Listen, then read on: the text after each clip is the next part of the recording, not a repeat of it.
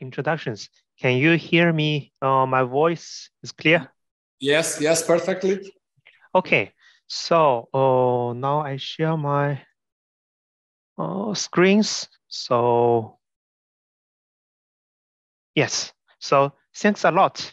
I mean that's to allow me to give the keynote lectures on this. I mean that's an interesting conference. So today's my topic would be introduced about the Bioinspired strategy to break trade-off between strength and toughness.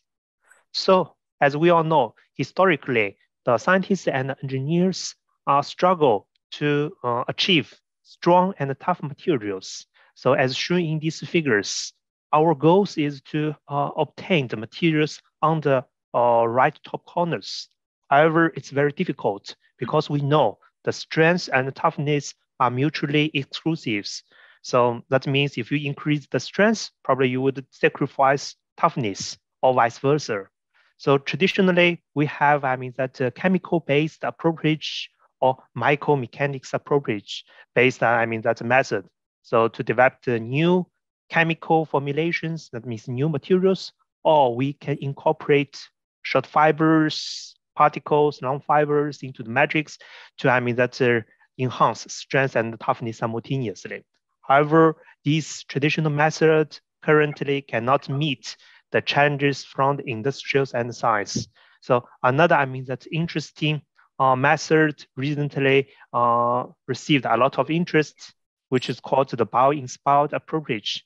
So today, I will just introduce one of, I mean, that's interesting Bioinspired strategy to break the trade-off between these two mutually exclusive materials. So here, this is my, I mean, that's a favorite creatures in the nature. It's called the suture tessellation. Suture tessellation. What's the suture meaning? Suture means that a softer interfacial layer articulate two building blocks. This was defined in the biological science. In the medical, they have different definitions. So here, this is how the suture definited. And the tessellation, I mean, this is like a method how you tessellated the geometries into the 2D or 3D space. So suture tessellation, this is the total the meaning of it is. And actually, this kind of patterns or geometries is quite wide in nature. So for example, we observed the suture tessellations in the turtle shell, in the skin of the boxfish. Here you see these zigzag patterns. And also we observe the similar patterns in the woodpecker beaks. Although these suture tessellation patterns across the multi-scales, from the centimeter scales to the nanometer scales. And also these interesting patterns has not only been found in the animals, but also it can be found in the plants. So here is the seed code of the common millet.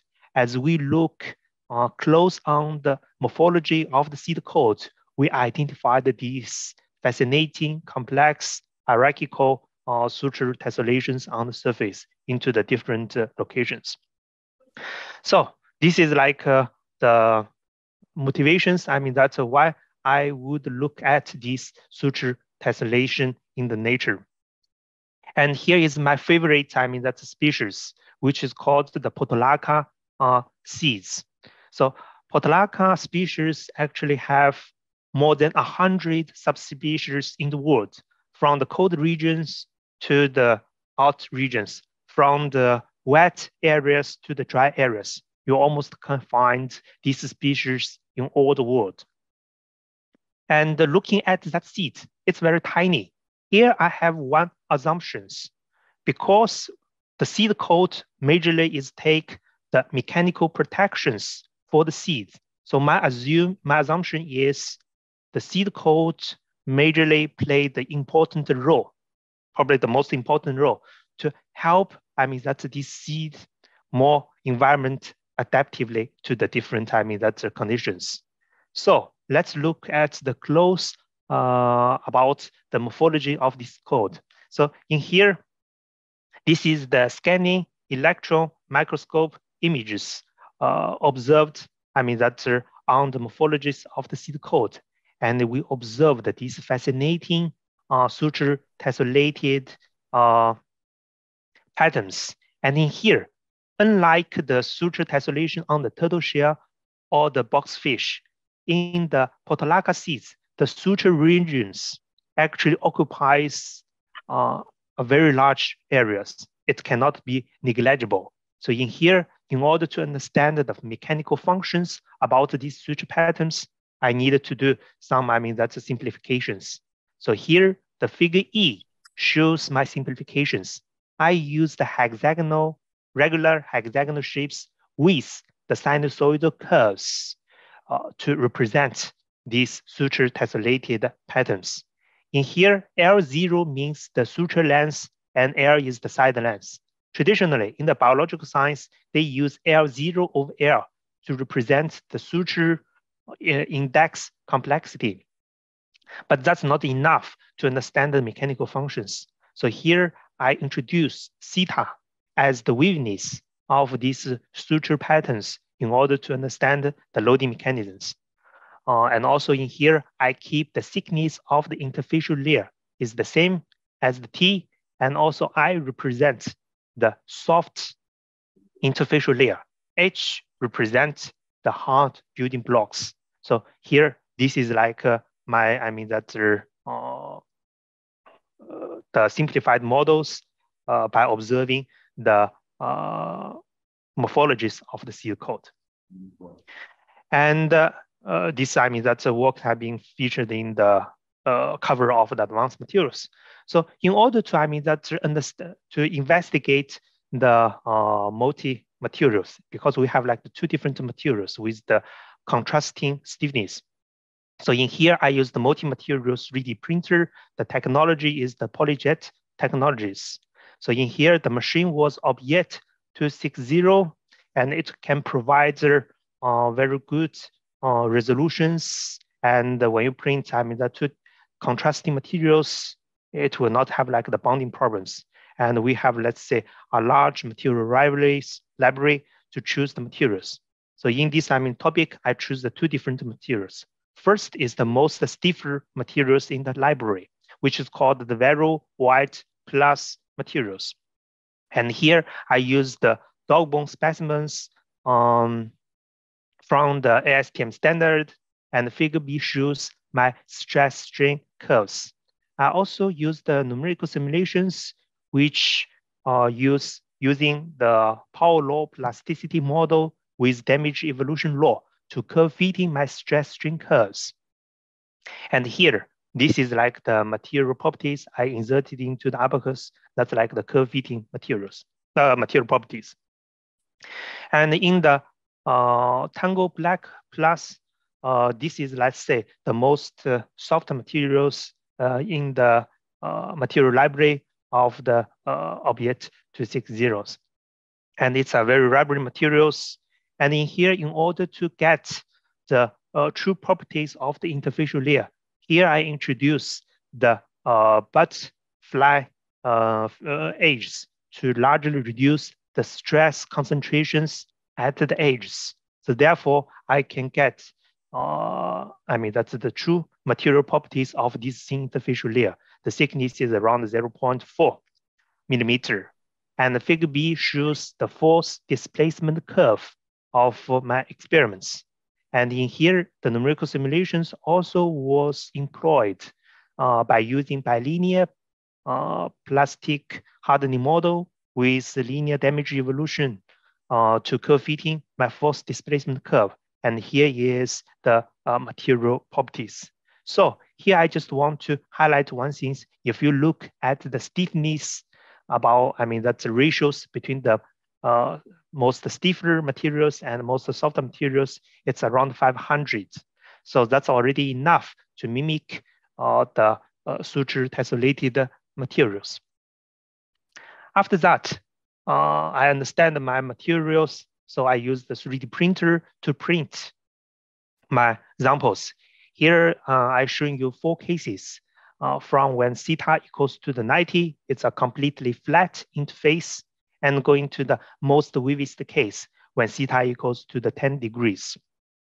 And I use 5 cells in order to avoid the boundary effects from the testings. And the figure B shows my numerical models. Here, the solid lines represent my unit cell, and the dashed lines represent my RVE, the representative volume element. The reason to choose a 4 times larger unit cell in order is to observe how the crack propagates through the interface. And here I indicate direction 1 and direction 2. This is 2 loading conditions I would be evaluate the mechanical performance to understand whether it is anisotropic behavior or isotropic behavior. The reason to choose these 2 let's say directions or the axis is hexagonal shapes has 2 symmetric axes. So this is like the represented 2 symmetric axes in here. Okay, so now I would like to show you the most favorite part in here. This is, let's say, the experiment I performed, and the test was performed under the quasi-static situations. The first case, representative case, is the specimens. That's when the flat interface under the uniaxial tensile test at the direction 1. So let's look at how it behaves. And in here, I just want to highlight the volume fractions of the hard materials in the flat interface. It's around 95%. So you see, after the peak stress, the crack initiates and propagates very fast. So the mechanical performance of these specimens shows brittle catastrophe failures. But if we increase the waviness of the interface, some interesting part we can observe. So first, the strength becomes higher, much higher compared to the first case. And when the force after the peak stress, the stress after the peak stress, the crack still, that's initiate very slow. Crack initiate and propagate very slow. So that's how that's the behaviors shows more ductile-like failures. So compare about these two, we can say in the weakest case, we observe higher strength and also the toughness. And also in here, I just want to highlight in here, actually the volume fraction of the hard materials is smaller than the first case. So in order to understand this mechanical performance, I would like to show you the parametric studies about the mechanical behaviors in here. So in here, the red curves represent theta equals to the 10, most weakest case, theta equals to 20, 40, and 90. No matter how we take the load in the direction 1 or in the direction 2, the strength and the toughness increase as we increase the waviness. That's very interesting because it seems we break the trade-off between the strength and toughness. And also in here, the dash curves represent my numerical simulation predictions. So numerical simulation actually can predict the results quite very well. And in here, the figure C and the figure D shows the digital image correlation results. And all these 8 cases were applied at the same global strain. And we would like to say to see how the local strain it is. So in here, very interesting for the flat interface, the local strain can go up to 1.5%, and it's localized, the strain localized at the flat interface. However, if we increase the waviness and actually the strain localization largely reduced, it's that's almost 3 times lower than the first one. And the figure E shows the final crack patterns. And we can see the final crack patterns are consistent with the strain localization, that's the regions. So we take the effective material properties from the stress strain curves of all these 8 cases. And let's first look at the figure B and figure C. So in the figure B and the figure C, it shows the effective strength and also the effective toughness. Interestingly, the waviness increased almost twice as compared about to the flat interface. So we can increase toughness twice, and also that behavior is close to the isotropic. And in the figure C, the toughness almost increased 6 times. That higher than the flat interface. So that's a huge improvement. And also the performance is quite, let's say, the isotropic. Another interesting point I want to raise in here is the stiffness. So when we increase the waviness, that means the C-type decrease, the effective stiffness of the composite also increase. That's unusual because according to the traditional mechanics of the composite, we remember the volume fraction of the hard materials for the stiffer case is only 80%. It's almost 50% lower than the flat interface. So it has the opposite trend as the prediction of the Hutchins-Strickman low bound. So that means there should be some unknown loading mechanisms from that suture tessellated materials. So I will just, let's talk this a little bit later in one slide later. But another things I want to highlight in here is the figure D. Actually, that's in order to understand why that these composite materials can absorb more energies. So we would like to know which part contribute more important to absorb energies. So in here, UH means the energies absorbed by the hard faces, and UO is the energies absorbed for the total composites.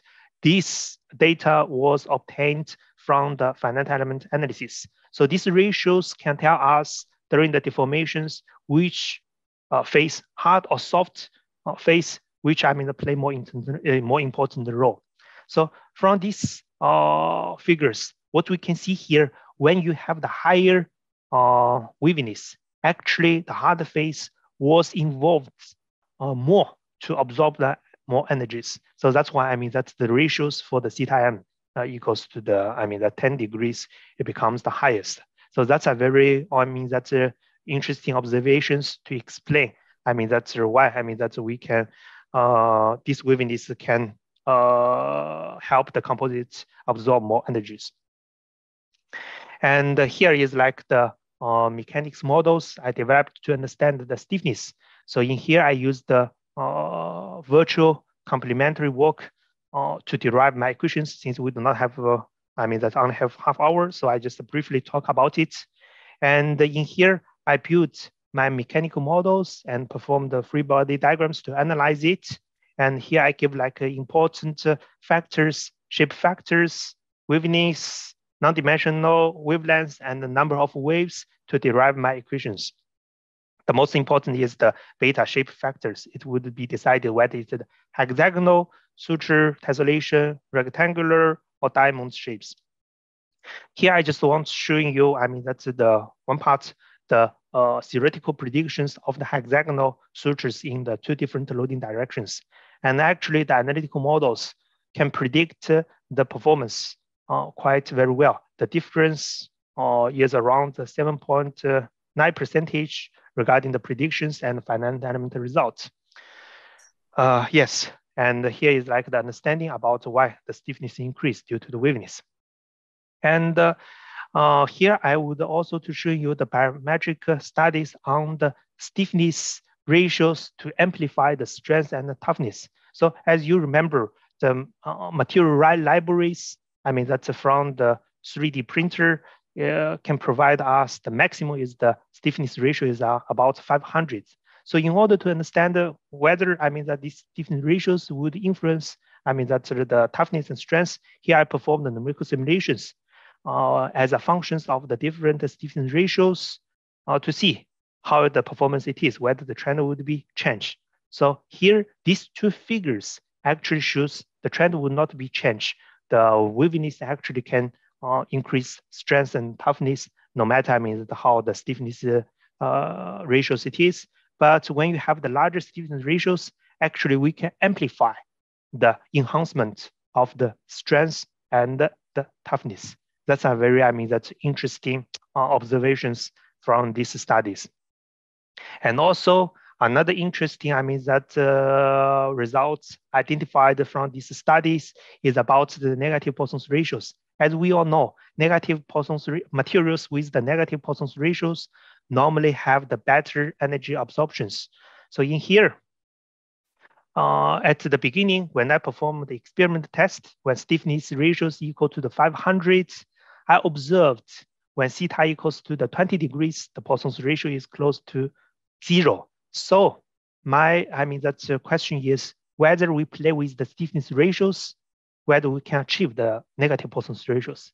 And luckily, when we increase the stiffness ratio, the negative Poisson's ratios can be easily achieved. So that's very unique because normally we cannot find, let's say, the nature materials have the negative Poisson's ratios. So in here, these suture tessellated materials, or that's bioinspired analogs, we can easily tuning the Poisson's ratios from the negative to the positive by changing the stiffness ratios and also the waviness. So that's also, that's an interesting observations in here. And finally, since we have the analytical models, we have like the result of experiments and simulations. Now we can understand how that's nature to improve the strength and the toughness by using these strategies. So this figure A shows the species across from the nano scales to the centimeter scales, which employ the suture tessellated bioinspired strategies.